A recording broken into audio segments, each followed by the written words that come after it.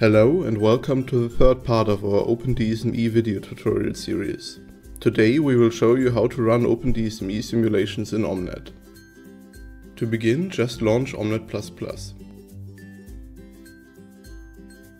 Again, we will work on our prepared workspace, which contains the iNet and the iNet-DSME projects. Here you can see how your workspace should look like after the last video.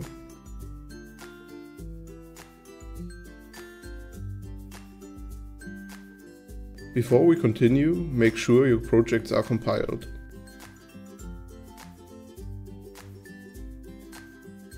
Now expand the iNet-DSME project and open the example.ini.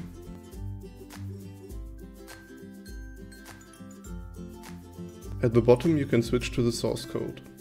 This file contains information for the simulation of a simple data collection scenario.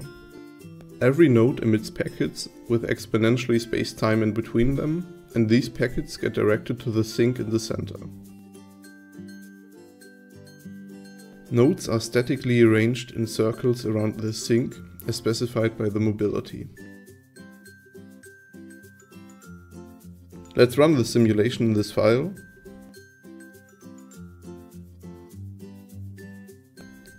And initially, select the CSMA configuration. Here you can see our network of 18 nodes arranged around the sink in the center. These nodes emit traffic towards the sink,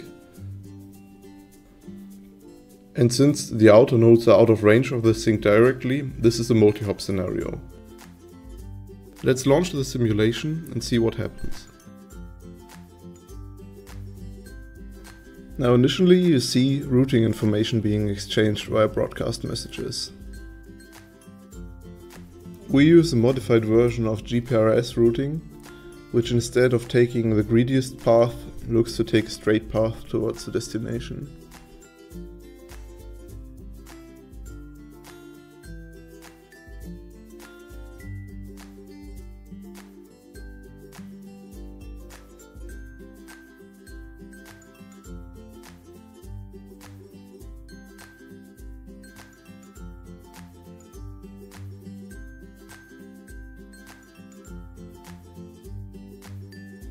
Alright, because this will take a while, let's speed up the simulation.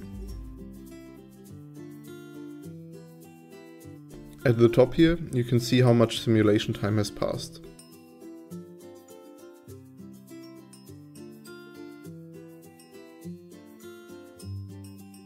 Now the simulation for CSMA is complete.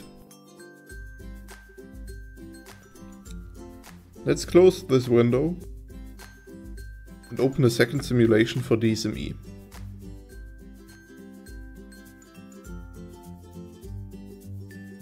This time, select DSME from the drop-down menu.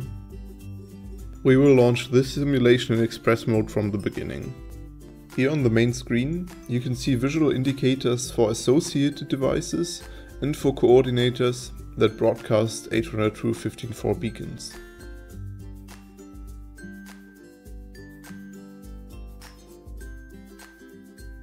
Now that both simulations are done, we can start evaluation of the data collected.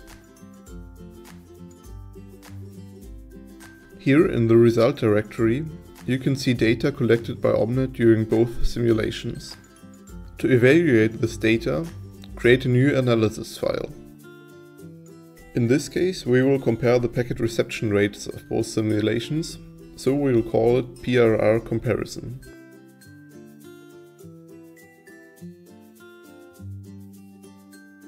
First, we will import all vector and scalar data in the results directory.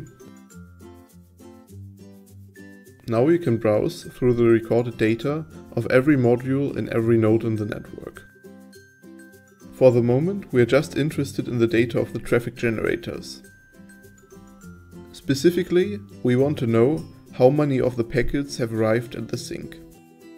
Now let's filter for data from the traffic generators, and we only want to know the sink received packet count. As you can see, for node 0, which is the sync, the count is 0 because it didn't send any messages. For all other nodes, this number will be up to 100 because that was the amount of packets sent towards the sync. To get a better understanding, let's plot the data.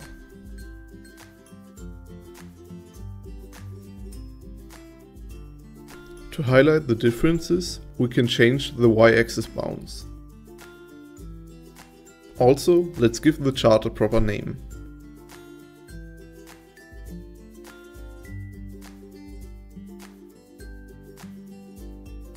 Now we will repeat the same process for the DSME data.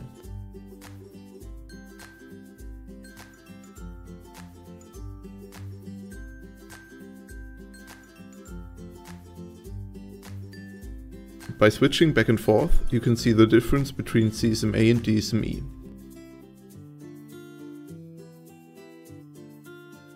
The best effort approach of CSMA has led to the loss of quite some packets.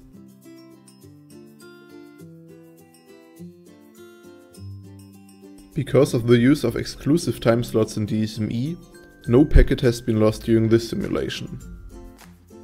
Let's save this file and conclude the video and the series.